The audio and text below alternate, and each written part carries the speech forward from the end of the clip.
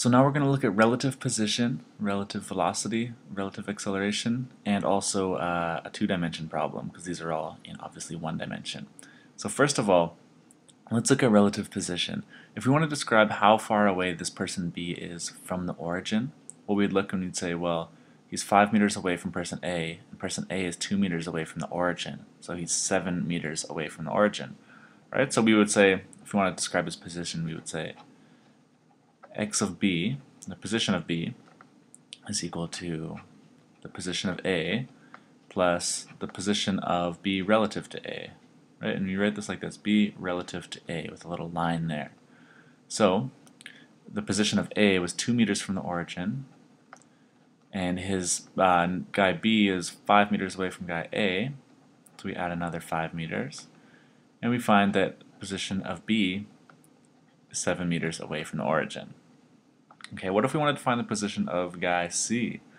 Well, it's the position of him with respect to B, and then it's plus the position of B with respect to A, plus the position of A with respect to the origin. So we can just continue the same notation. So we would have x of C, or the position of C, is equal to, well, position of A plus position of B with respect to A plus position of C with respect to B.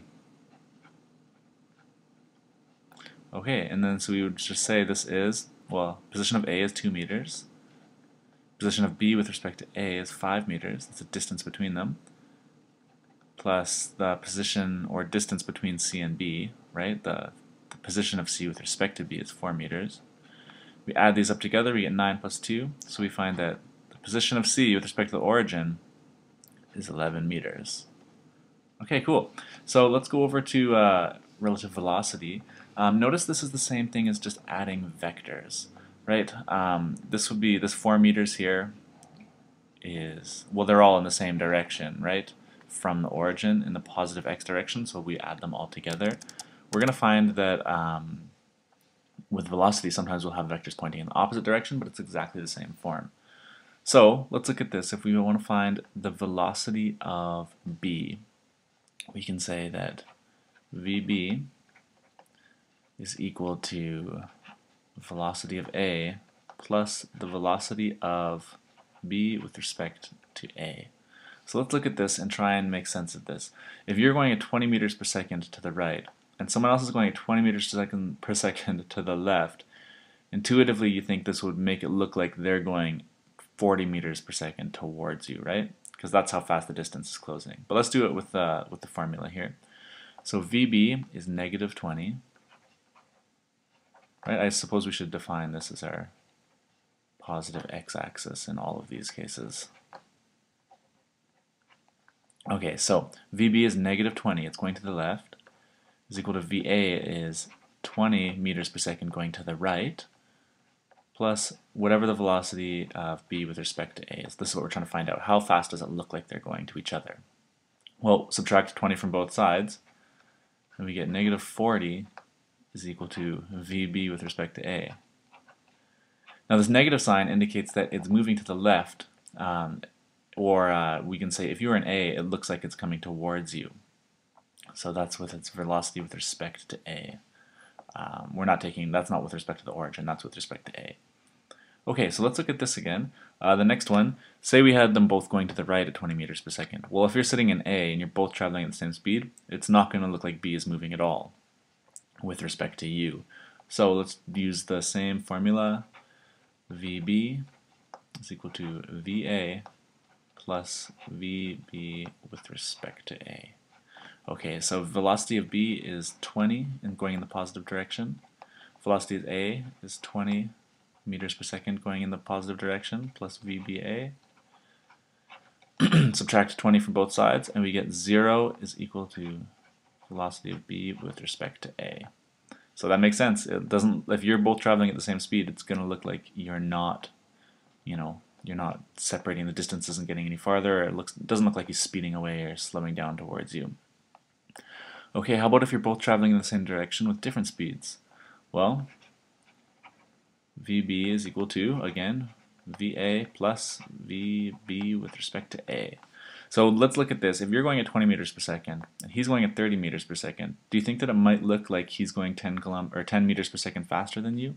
Well, let's find out. So we have 30, VB is 30, VA is 20, plus velocity of B with respect to A, minus 20 from both sides. And there we go. 10, we can even say meters per second, is equal to velocity of B with respect to A.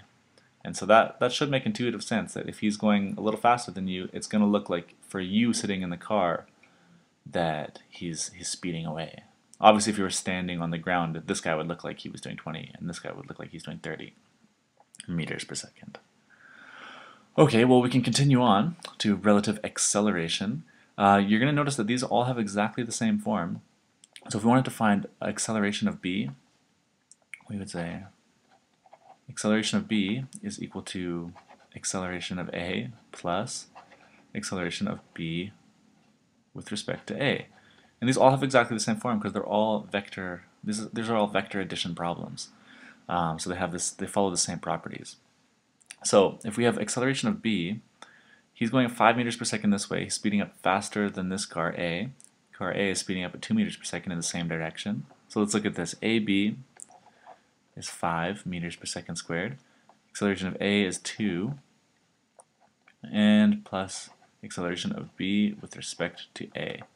Subtract 2 from both sides, so we get 3 meters per second squared is equal to acceleration of B with respect to A. So this means if you're sitting in car A, it looks like car B is speeding away from you at 3 meters per second squared. And that's because you're doing 2 meters per second squared and he's doing 5. Just the difference. Alright, so let's look at this. What if we had a two-dimension problem? So we can do exactly the same thing. Because these are vectors, we can easily do this in 2 dimensions, or even we could do in 3 dimensions if we want, but that's just unnecessarily complicated for this simple example. So again, we want to find what the velocity of B with respect to A is. How fast it looks like this car B is coming towards car A. Okay, so we do our regular thing.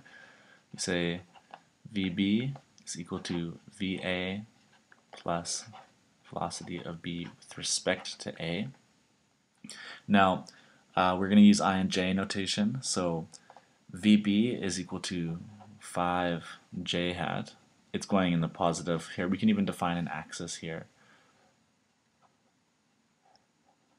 This will be the positive I, and this will be positive J going up. Okay, and it has no X component or no I component because it's going straight up. Now VA is going straight to the right, so it only has a positive I component. It has no J component. So we will have VA is equal to positive 10 I hat plus velocity of B with respect to A. Okay, so we want to subtract 10 I hat from both sides, 10 I. So we will get negative 10 I plus 5J, make sure that looks like a J, is equal to the relative velocity of B with respect to A. Okay, so this is actually the answer in vector format. If we wanted to put it in Cartesian coordinates, we could simply, here I'll change colors so we can see. We could have the magnitude would be equal to the square root of 10 squared plus 5 squared, which is equal to, this is just doing using Pythagoras theorem. So we'd have 100 plus 25, so we have square root of 125. And that is roughly, I think that's about 11.2 meters per second. So that's the magnitude, and we want to find the direction. So we would be able to draw a little vector addition triangle.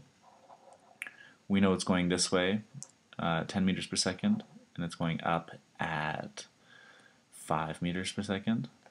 And so we would want to find the resultant with the angle.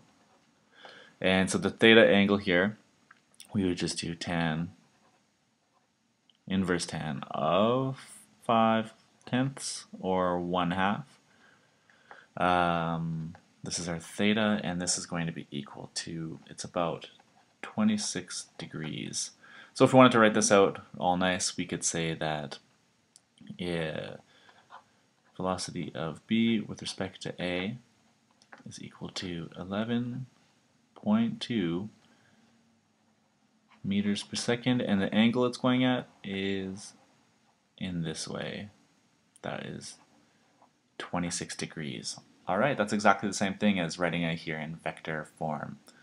So, there we go. Hopefully this makes sense to you guys. Just vector addition, and it works for position, velocity, and acceleration. And I'll see you guys in the next video, and we'll do a harder example with a slightly more complicated 2D problem.